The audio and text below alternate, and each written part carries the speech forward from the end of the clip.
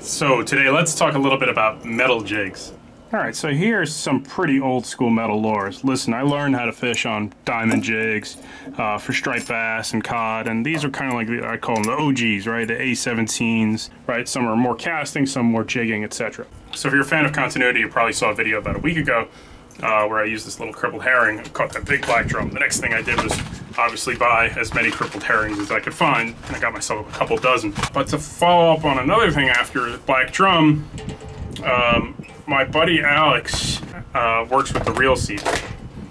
They carry a pretty large selection of Nomad jigs, and I told him I do a lot of jigging here within that 40-50 foot range, and basically diversity is kind of the thing I mentioned. There's a lot of different fish to catch.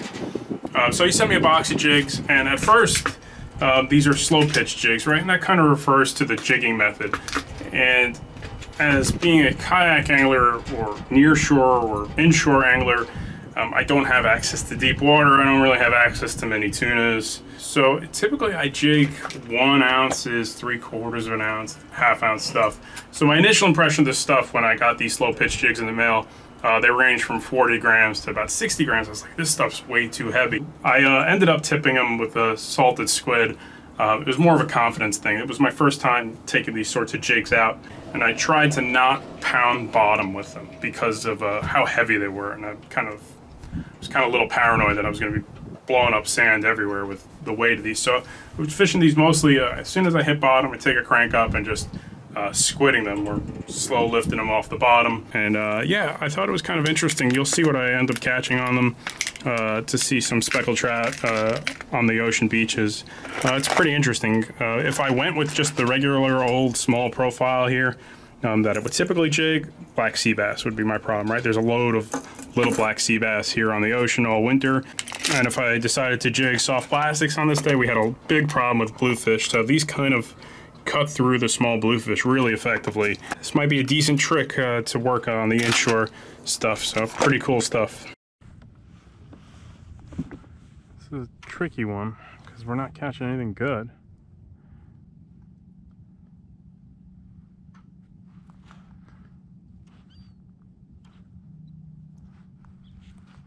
Finally. That's something. Alright, yeah, it's something interesting, whatever that is. Bluefish? Yo, you won't believe what I just caught.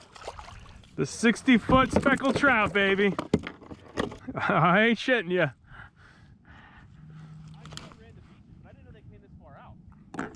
I always know there's a couple fish that make it out here. That's a keeper trout. We could keep him, but I knew it. I knew it. What's that? That's kind of hilarious. So we caught a speckled trout today in 50 feet of water. It's happened to me before. And I'm just using this slow pitch jig. I could probably take this squid off of it, but I was wondering there might be some porgies and stuff out here, but we're gonna keep working it. Not a big one, but still was, you know. Yeah, it's just the fact that it happens. It's like you almost have to. Yep, he's gonna get eaten by a shark anyway out here.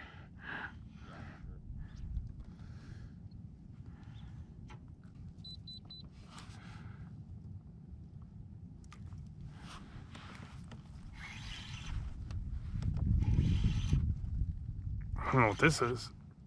Something different.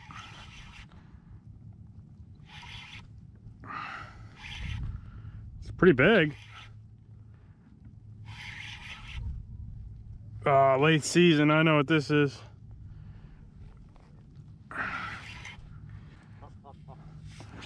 Not a doormat, but a good fish, man. A little further offshore. Huh? It's a nice flounder. Oh man, season's closed, but that's a nice fish, man. On that slow pitch jig, man. Talking a solid 22, 23 incher. All right. It's a southern flounder. So we're on a speckled trout and a flounder. Thanksgiving week in the ocean. It's a very interesting day. We have not had a keeper sea bass yet, which is discouraging.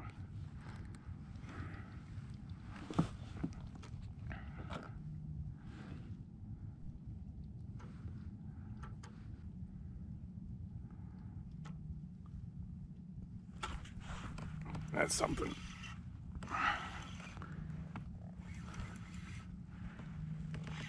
Another sea bass? I don't know. This one is. You know it. Oh, another speck. This is very unusual to catch speckled trout in deep water like this. I mean, it happens. You know what happens? They probably get misplaced through a storm, something like that. And it's probably a school of all the same size fish, but like I said, you never know when it comes to this ocean fishing. To see a school of some big ones wouldn't be really that out of the question even. All right, so it's kind of like a mid-morning update. It's been slow. 2 speckled trout and a really nice flounder on the metal jigs. Tipping it with our salted squid. We just got a couple box of frozen squid last night and just dumped a bag of salt on it, so rock salt. So let me see. I don't have a working unit, so I'm kind of relying on intuition and past experience here, but let's see. Hopefully we can get a couple more fish. What I wanted to catch. Yeah, I think we finally lost our first jig here.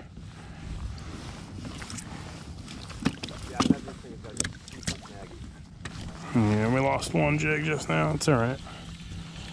Let's see what else we can catch.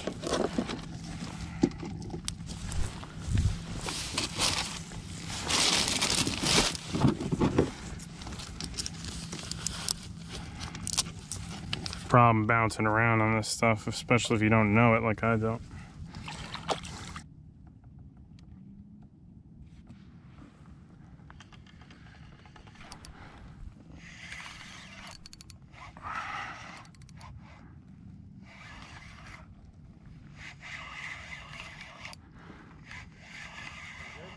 Might be the octopus. Oh, that's a big one, man. All right, screw it.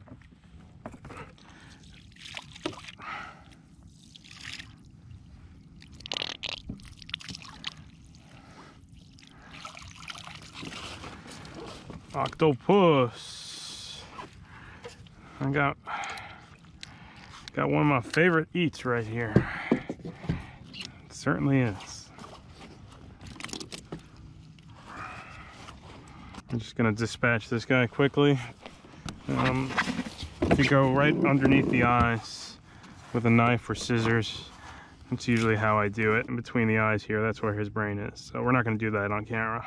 Well, I had a camera off and I was goofing around. So I just put this slow pitch jig. It's a 40-gram one. This one's an awesome profile. And we just got another trout, probably 18, 19, a little bigger one. Makes me wonder how deep these specks actually go. It does make me kind of scratch my head. Maybe I should be wreck fishing for specks a lot more. And what are we, 2 miles off the beach, fishing, you know, one of the more popular areas. That makes for 3 specks, so you know what I'm saying? That's a good fish. There you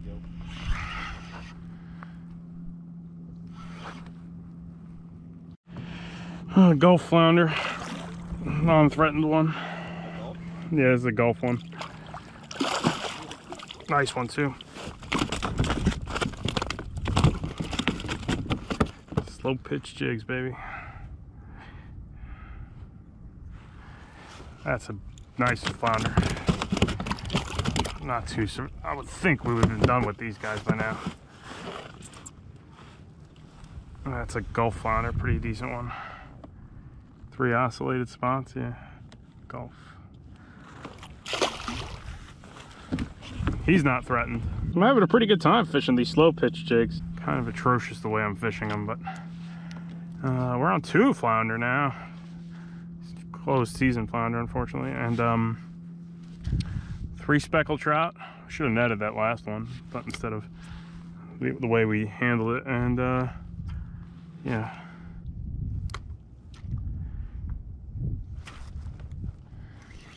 There's a lot of things like that, though, you know? It's true. fish that just aren't even a little bit stiff.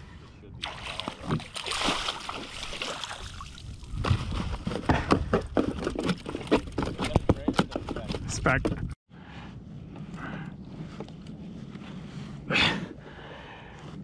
The novelty of doing what I'm doing is just awesome. To me, that's kind of cool. Catching specks on 2-ounce jigs.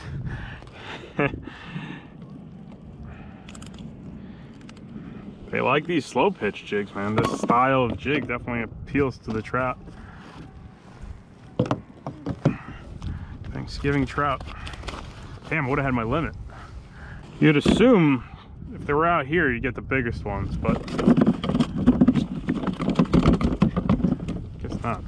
You know, the squid, I don't know if that's necessary. I honestly put squid on these jigs because of, I thought we would see porgies and grunts and stuff like that. I think it just brought in more sea bass. So, like for ocean speckled trout jigging or weak fish, probably fish those naked in the future. Speckled trout, I mean, I've caught them out here before, but this is the first time I had numbers. I'm not shitting on Aaron, but Aaron was fishing a couple different methods, tried and true, just jigging gulps, jigging, fishing with crabs, fishing with bait. No specs for him, and 4 over the rail for me. So, well, 1 we could have netted, but it's interesting. You know, that whole thing to see how that plays out. They're not huge. I mean, I think we're all like 15. Biggest trout's probably 18, so nothing big really. But just interesting to see how to do all that stuff. It was kind of cool. I wonder how big that school actually was down there. Because honestly, all I've got is a blue screen. Yay! Sucks, but kind of cool stuff. So one more spot, and we're gonna call it.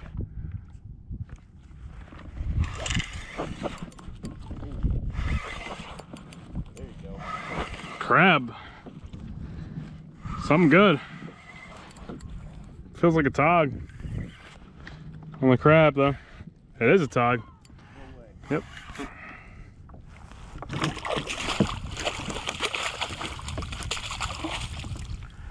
Not bad.